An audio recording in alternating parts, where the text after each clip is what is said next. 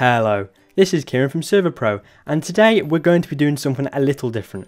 We're going to be doing a series where I'm going to be teaching you how to set up a very basic faction server. So this is going to consist of 5 different episodes which will be released on a weekly basis. There'll be short episodes where I'll be teaching you how to install plugins, change your server version to Spigot or CraftBucket, install a world, set up the world with Worldguard so that it's protected and you've got flags so you can enable PvP in certain areas. We're going to be setting up factions, essentials, kits, and probably a shop, and maybe some other things along the way. So this is going to be a nice little fun series which we're going to be doing. So hopefully this should help you understand how to set up a good basic faction server. So let's get straight into the first episode. So here I've rented a very basic Minecraft server from our website at Server.pro. And the first thing that we need to do is make sure that the server is running either CraftBucket or Spigot so that we can install plugins. So to do this, go to the control panel and then click change under this type option here. And I'm going to be selecting Spigot, as Spigot is a bit better than CraftBucket as it's based on CraftBucket and all CraftBucket plugins work on Spigot. So if you choose Spigot, it's slightly faster and includes more bug fixes.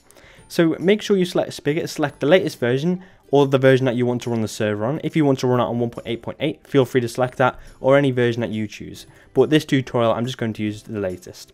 And then select Java 8, and then either select yes or no to remove files. I'm going to select yes, as this is going to be a completely fresh installation. So I'm going to click yes, and then click install, and then click OK, and then that will install Spigot on our server. So now that we've installed Spigot, we can go ahead and start choosing some plugins to install. So if you go to the plugins tab, then we're just going to install a couple of plugins. So to start off with, we're just going to install 3. We're going to install Worldedit, so click install latest there. We're going to install essentials and Worldguard. So what do these do? So Worldedit allows you to edit your world, and it also allows Worldguard to work. Worldguard is a protection plugin which allows you to protect your spawn and different areas of your world so that people can't grief it. And then essentials includes a collection of useful commands and features for your server, including nicknames, TPA, heal commands, etc. It's got hundreds of different commands, so it's very useful and it's great to have on a faction server. So we're only installing these 3 for now. We will be installing more later, but just keep it at these for now to keep it simple. So once you've installed them, click restart to load the plugins. So once you've installed these plugins and restarted the server, it's a great idea to find a faction spawn that has already been pre-made by someone on the internet. So if you go to Google and just search faction spawns, and then feel free to choose one of your liking. I've already found one on Planet Minecraft that I'm going to be using today. And you can build your own if you want to. I'm just going to be using a pre-made one for the tutorial, as it saves a lot of time, as building faction spawns can take up loads of time. So once you've found one, you'll need to download it onto your computer. So for this one, there'll be a link to it down below if you'd also like to use it, and then click the download Minecraft world button. So we'll need to download this onto our computer and just save it to your downloads folder. Then once you've downloaded the world that you want to use, it doesn't have to be this one, it can be any Minecraft world on the internet that you want to use. Then go back to the control panel, go to the file manager, click upload file, choose files, and then select the file that we just downloaded. And then click upload from computer. Then once it's uploaded, select the .zip or .tar or whatever file it was you just uploaded and click unzip. And then this should reveal a folder. So as you can see here, it says faction spawn 98. So each world is laid out differently. So some worlds are just by in a folder by themselves, some aren't. In this case, you have to go inside of this folder and then you have to move this folder into the main directory. So select it, click move, and then select home and move again. Then go to home again and select the faction spawn 98 folder and the .zip and delete them just to keep your files clear. And then we can rename this to whatever we want. I'm just going to call it factions-world and then click OK. Feel free to rename it however you want though. Just to double check your world files are correct, go inside of the folder and you should see a level.dat file. That indicates that you're in the correct folder. So once you've established that you have got the correct world folder, copy the folder name. So you can see it just here, so just copy it.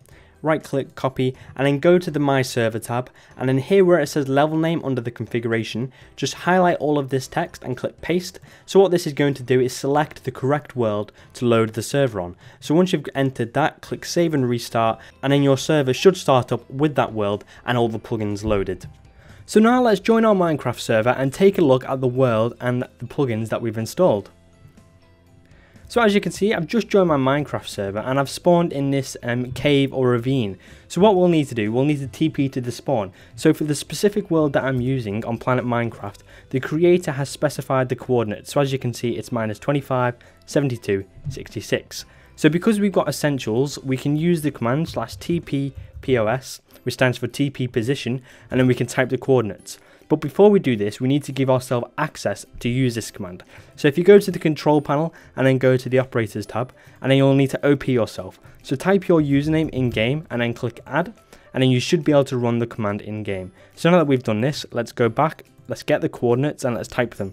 So if we type /TP-POS and then -25, 72 and then 66, and again this may be different for you, or you may just spawn in the world, so this may not be a necessary step.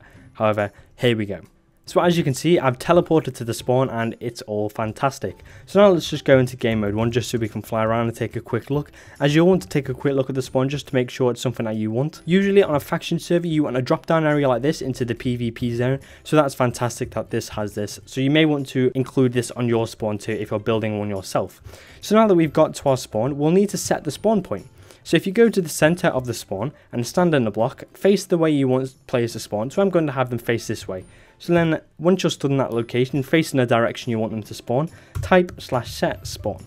And then now players will be able to use the spawn command, and when they join the server, they should be teleported to this location automatically. So that's all we're going to be doing in today's episode. So we've got a world, we've got a couple of plugins installed ready for the next episode, and we've set our spawn point.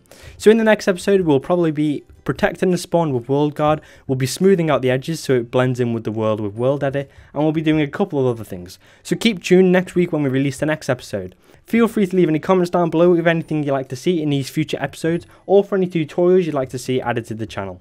So thank you for watching, I hope that you have a fantastic day, goodbye, and see you next time.